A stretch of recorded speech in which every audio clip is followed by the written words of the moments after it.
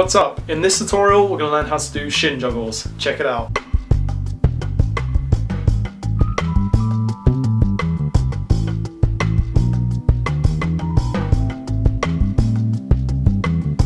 So the first thing I would say about shin juggles is that you should stretch and warm up correctly before you start training. Of course it's important that you stretch and warm up correctly before any type of freestyle, but because of the nature of this movement, I think it's particularly important. Firstly, we're going to hold the ball just out in front of us and practice throwing it up and just hitting it with each shin. Just hold the ball out in front of yourself, throw it up gently, and as the ball drops, lift up one of your shins to meet the ball. When you first do this, you'll have no idea what you're doing and it'll feel really strange, but this is the most effective way to learn how to juggle like this. The first point we're going to look at is the positioning of our leg. We want to have our leg nice and straight, and as we lift our foot up to meet the ball, we want our knee to lock out so we have a nice straight surface where the ball can hit. By locking out our knee like this, it'll give our shin a little bit of extra support and strength when hitting the ball. You should only have your knee locked out for that split second when you hit the ball. It's really important that our shin meets the ball at the correct height. If you have your foot locked out at a 90 degrees angle, there's probably a risk of injury, and also it makes things harder to control. If you just lower your foot slightly so you're just meeting the ball just under waist height, I find that this is the most comfortable and best way to do it. By just holding the ball out just slightly in front of you, throwing it up and letting it meet your shin, you'll find that the ball tends to bounce in the center of your shin, and this is the sweet spot. If you hit the side of your shin, you'll end up miscontrolling it and things will get very difficult. If you hit the ball with the lower part of your shin towards your foot, you'll find that the ball will probably go forwards and you'll end up miscontrolling it there as well. So right in the middle of the shin is definitely where you want to hit the ball, because it should come right back up into your hands. Lastly, we should try and keep our feet and our ankles nice and relaxed, and also we don't want to hit through the ball, send it up into the air. Simply let the ball make contact with our shin, and that's all you need to do. Because our shin is a really hard surface area, the ball will come back up straight up anyway, so there's no need to put any extra power on it. By practicing throwing it up and hitting it with both shins, over time you'll become familiar with these points and you'll start to get used to the technique. Once you're comfortable with that, you can move on to juggling, and just like normal juggling, it's all about setting yourself goals and trying to hit a record. With shin juggling, because you're straightening out your legs, you'll find that you're not as mobile as you usually are with hill juggling or normal juggling. It's really important that you find a rhythm so that both of your shins come up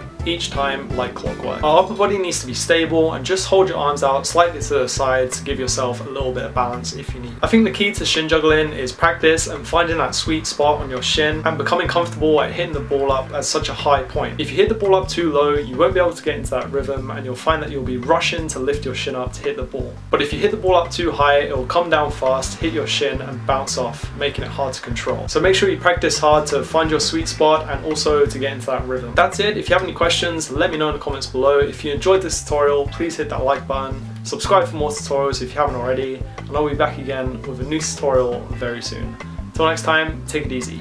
Peace.